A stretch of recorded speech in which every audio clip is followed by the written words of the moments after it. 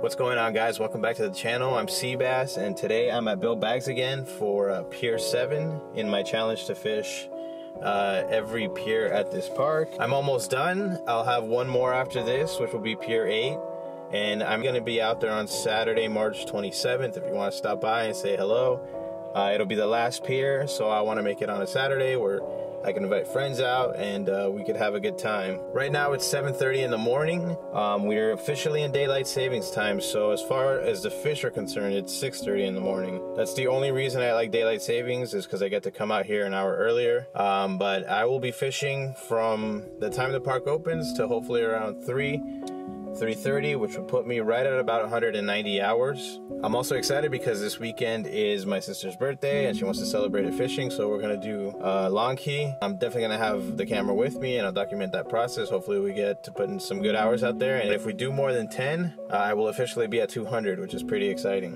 Once again, I couldn't find the Pilchard guy. I'm hoping he's all right. But I asked the guy at the bait store and he told me that, yeah, the guy gets there at 3 in the morning and he's usually there till like 1 in the afternoon. So I pulled up and I looked for him, but he wasn't there. Alright guys, I got about 15 minutes to get everything set up, so when I get there I can just start fishing.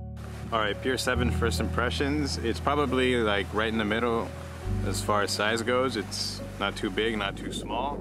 I can see the bottom from the edge of the pier, so that indicates it's a little bit shallower than the other ones.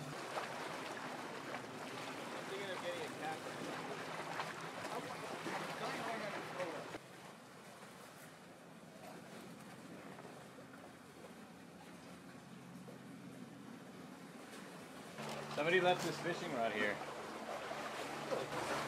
Yeah, the guy from the park came by this morning. He said he found it. The reel is broken, but I'm gonna save the rod. Yeah. So last week I caught 14 inch. Yeah, that's the one. Yeah. My roll was not ready. Yeah.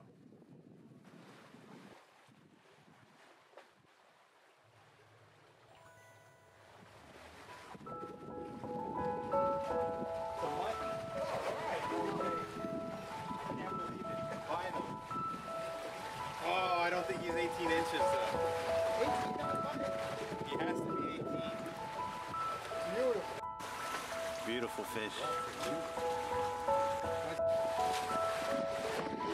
Whoa. This is the fish that I've been dreaming of catching here. Yeah, the moment of truth. So close. We gotta measure it. So close.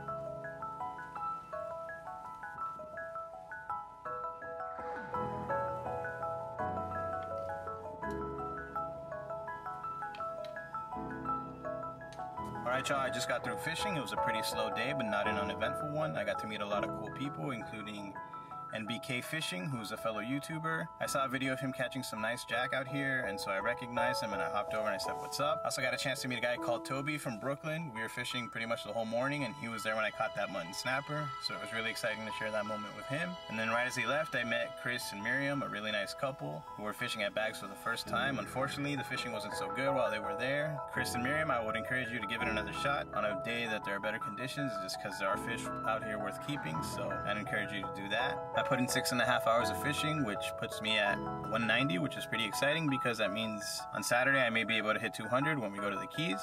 I'll be back next week to finish this challenge, Pier 8. I'll be here March 27th. It's a Saturday, and I'll be here pretty much all day. As usual, guys, thank you so much for keeping up with the progress, and I will see you in the next video.